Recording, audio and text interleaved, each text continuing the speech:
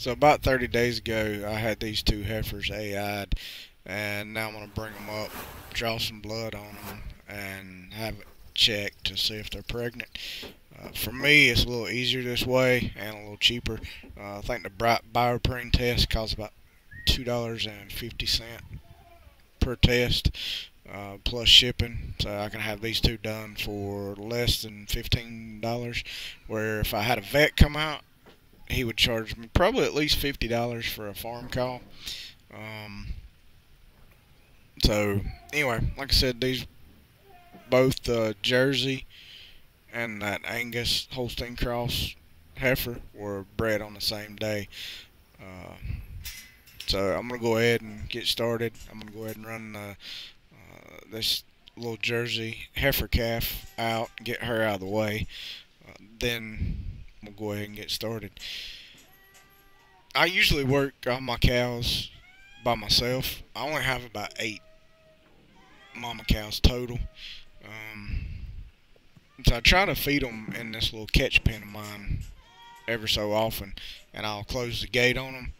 And for them to get out, they'll have to come down this little alleyway and go through the head gate.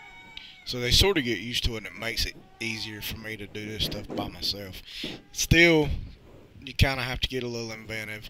And I've got a few things to do. You notice I'm putting a fence post in here to keep them from backing up.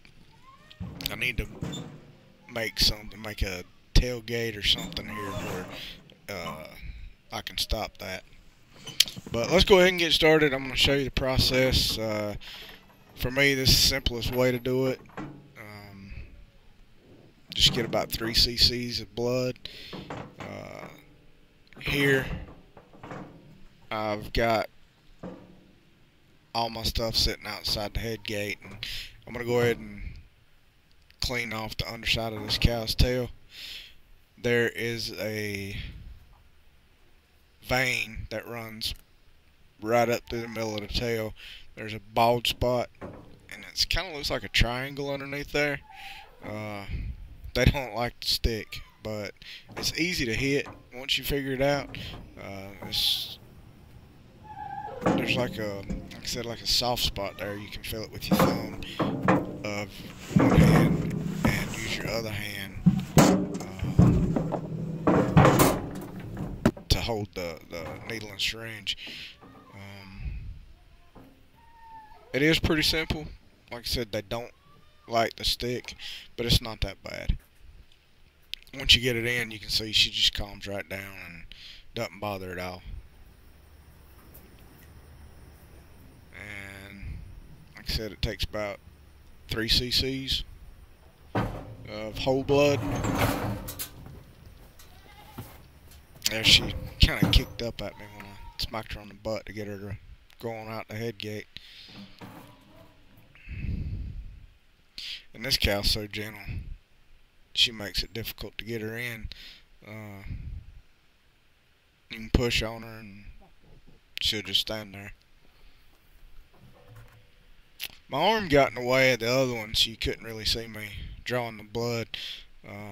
I'm going to show you again on this one. And show you, kind of where you need to aim for.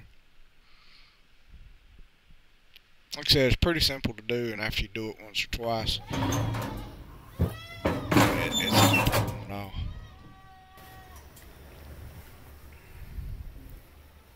I'm going to clean her tail off again with some paper towels, just to keep from contaminating the blood with feces or anything.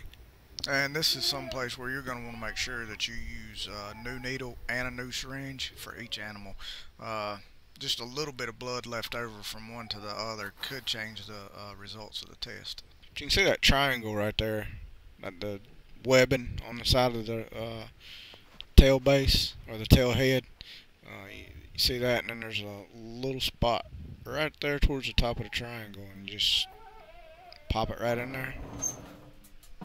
It's all pretty simple, and this way you can get your pregnancy results a lot cheaper, unless you just have to have a vet out for another reason, and then just have him do preg checks while he's out.